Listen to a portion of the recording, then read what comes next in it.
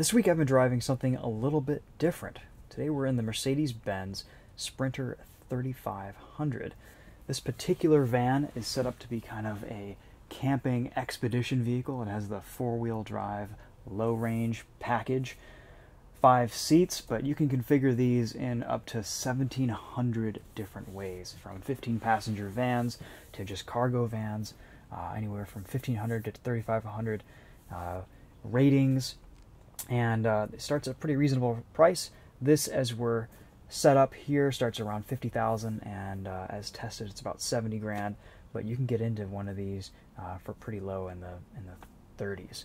So I'll put some pricing information in the description. But ultimately, this is Mercedes-Benz doing a work van for the U.S. market, something they've offered in Europe for years. But since Mercedes is kind of viewed as a luxury brand here in the U.S., bringing a van like this to the market has been kind of a strange proposition for them. But they've finally done it, and I will say, after driving it all week, it's very good. In college, I was a geology major, and we drove a bunch of 15-passenger Ford Econoline vans, and comparing those to this is a whole different world. So let's take you around this Sprinter 3500, and this thing's pretty awesome. There's some new cool tech features in this, the first of which is Mercedes' new infotainment called MBUX, and there's some neat integration with their app called ProConnect that is installed on your smartphone, and it can send delivery information, it can send route. It's kind of a company driver interface so that there's more communication enabled, and you can kind of have predetermined routes. The company can track where you're going, make things more efficient, manage deliveries and services, stuff like that. It's a pretty cool integration with this infotainment that's new for this year on this Sprinter van. And otherwise, we have Mercedes, their standard infotainment displays in the center here. You've got a bunch of different information that you can see. Lots of new features, from a tech standpoint in this. This also has Apple CarPlay, and we'll do a sound system test in this later and just kind of show you around this. One thing that Americans complained about with the last Sprinter was there weren't enough cup holders. So Mercedes has given us just tons. There are tons of cup holders in here, and there's even a little storage compartment here. You can put your phone, USB-C ports. It's grippy so it won't slide around. Out of sight, out of mind. We have automatic windshield wipers. There's nice armrests. These seats are very comfortable in typical Mercedes fashion. There's even cup holders down here for the rear seat passengers. I mean, there's space for days in this thing.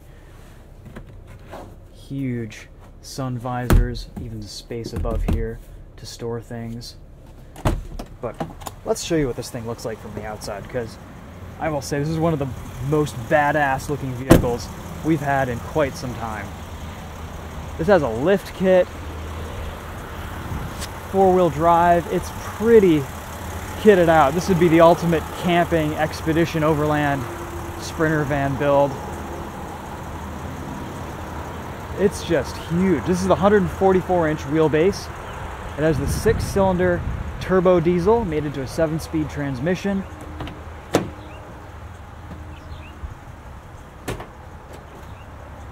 And there's enough space back here you could pretty much just move in. Pretty cool. You can set up one of these however you like. You can put lounge chairs, speakers, lights, make it a little bit of a party van. You can put camping gear. You've got tie downs here that are pretty beefy. So big you can do jumping jacks and stand up, and I still have about 6 inches of height above my head.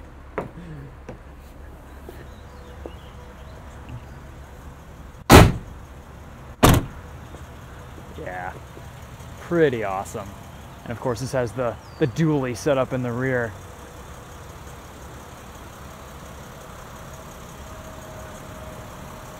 It's been getting a ton of attention this week.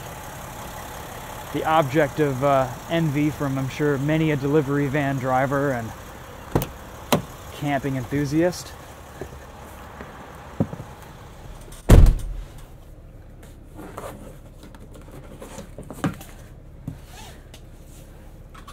This is definitely the biggest and tallest vehicle I think I've ever driven, as a press car at least.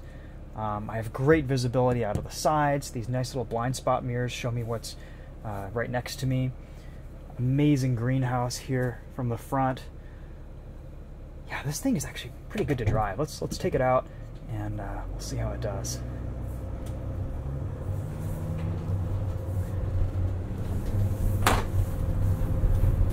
As you'd kind of expect with a vehicle like this, it drives like a van. It is a van, but there's definitely a little bit more refinement here than what there has been in the past. The ride quality is actually quite decent, especially considering how much payload capacity this can carry. And you think when you buy one of these, you're gonna fill it with a bunch of tools, gear, stuff. You're going to load this van down, so the suspension's going to want to be able to compensate for that. So the ride is a little bit stiff with this not outfitted with anything except a few seats, but actually it's not too bad. It's pretty livable, and I'm sure once you do put everything in this, that ride quality will smooth right out, no problem.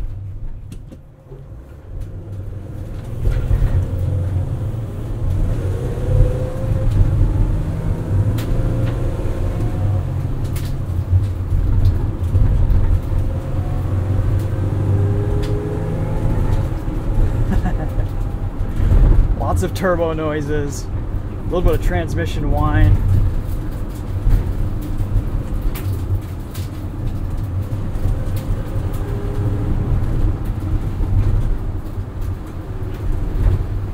For how tall this thing is, it's actually pretty fun to drive.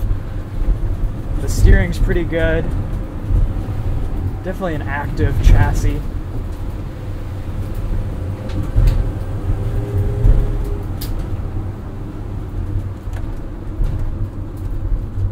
Brake pedal is actually very responsive, a lot of braking power.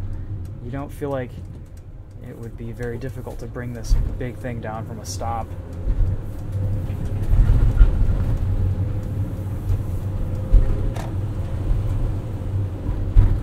The 7-speed transmission is smooth. There's a little bit of turbo lag once you mat the throttle, but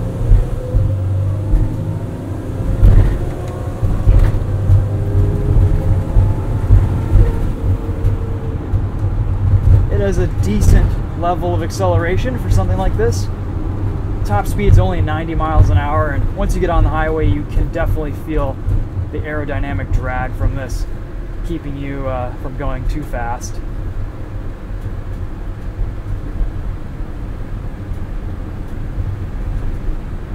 These seats are so great, they even hold you in a little bit around the corners.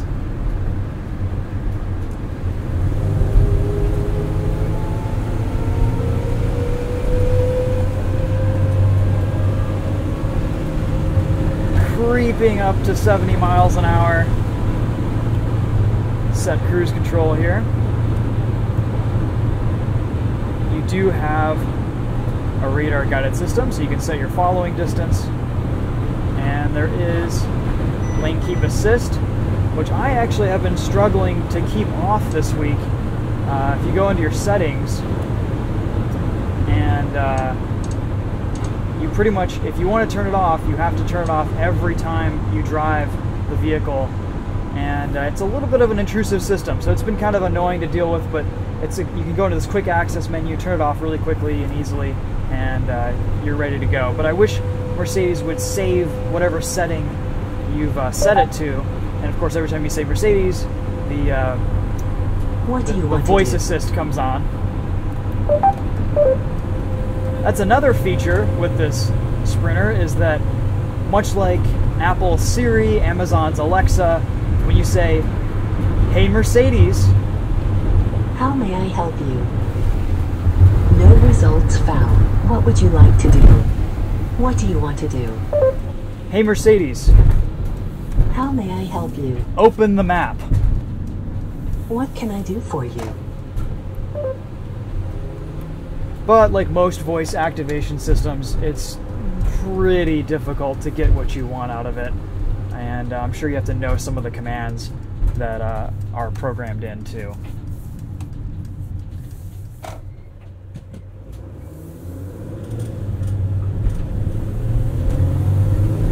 There's a little bit of delay off the line from the throttle until the turbo spools up, but otherwise this thing is pretty great to drive, in all honesty.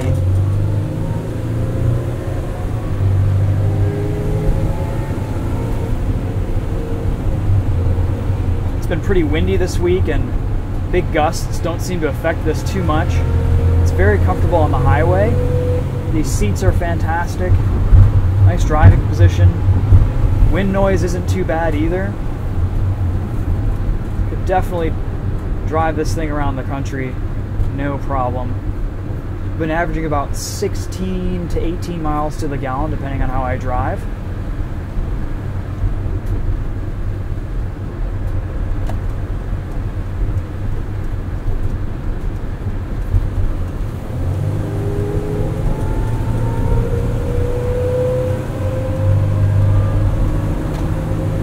Flat out.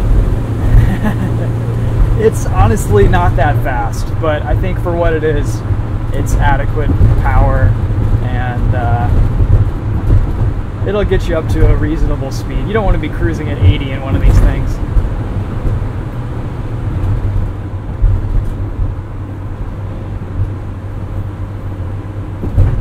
The radar guided cruise control works great. Keeps a very nice following distance. You can adjust that pretty easily down here. I mean, this is all pretty typical Mercedes these days. And, oops, I said it again. There are safe words and then there are unsafe words. And saying Mercedes in this van is the unsafe word. Let's go into Apple CarPlay here. I would like to see Apple CarPlay use a more widescreen view, like a lot of other cars I've integrated. Mercedes seems to struggle with that a little bit in their latest iterations of this infotainment. But ultimately, this is all so easy to control, especially with these steering wheel touch controls. This is one of the best systems I've found to operate the complexities and the menus inside modern infotainment systems.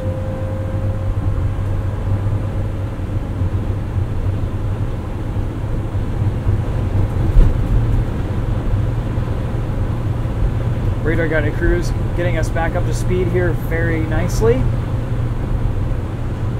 I do enjoy how turbo diesels drive. They're just a little bit, they're kind of engaging, they're fun. You hear noises that you don't hear in other modern cars.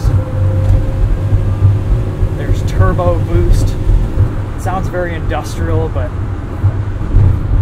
yeah, I've actually really grown to like this thing over the last week. This would be so much fun to outfit as like a camping expedition vehicle. And with the 4x4 low range package in this, which is not cheap, it is an extra $700-800. And I'm not sure about the lift kit on this, there's gotta be something. But you'd have a pretty capable vehicle. We did a little bit of light off-roading yesterday on our pretty lame off-road track.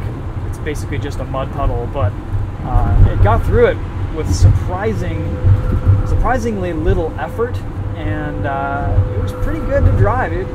This thing could tackle some pretty gnarly terrain just with the ground clearance and the four-wheel drive alone.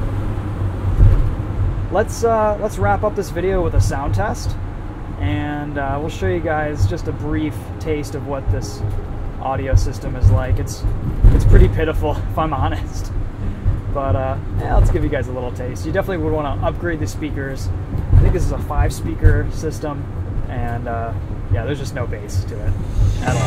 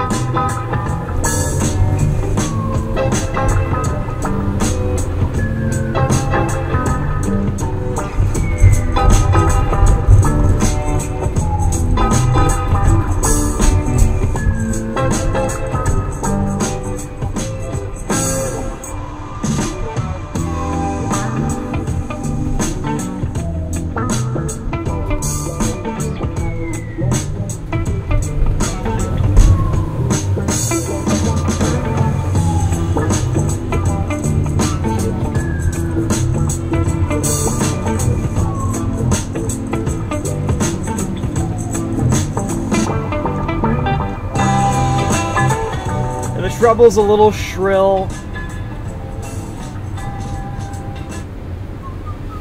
This is supposed to have a ton of bass. It's pretty non-existent.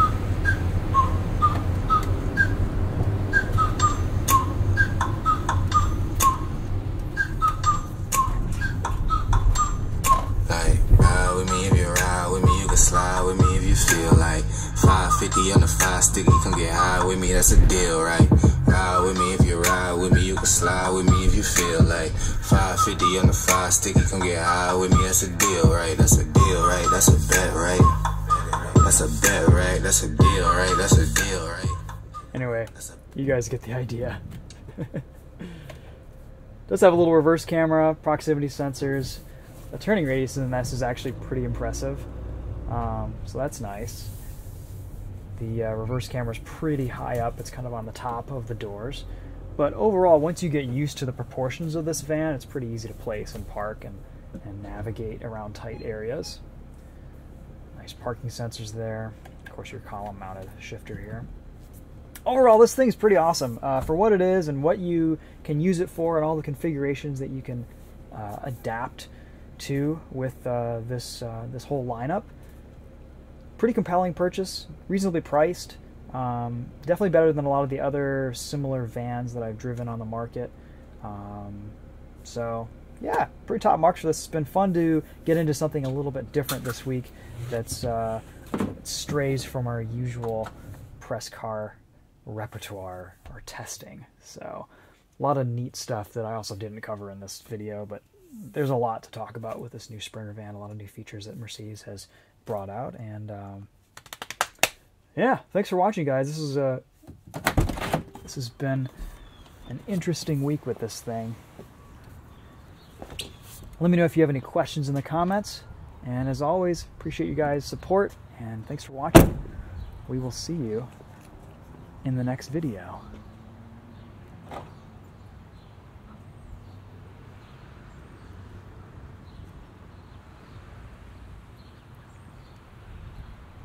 Just looks the business.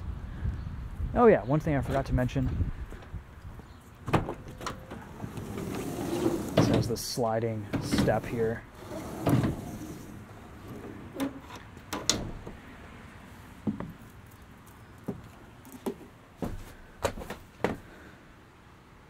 Yes.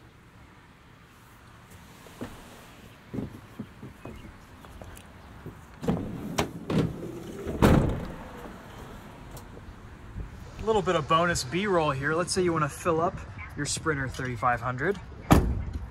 Where's the fuel tank? Where do you fill it up? Well, just so you know, it's very, very well hidden right here. Cool. Had to make a phone call for this one. I was stumped. All right, now the video's over. Thanks, guys. We'll see ya.